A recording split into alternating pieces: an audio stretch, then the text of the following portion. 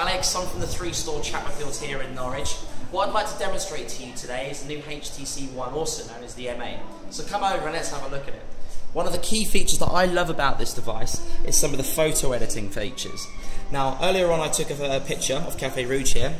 Using the tools, the duo effects on, I can create professional looking images by using these number of filters. So for example, one of my favourites is the foregrounder, and what that does actually turns the foreground as the original image, and the background, as you can see here, has different effects. So I can create a really good professional looking image and save it anytime after I've taken that picture. Thanks for watching.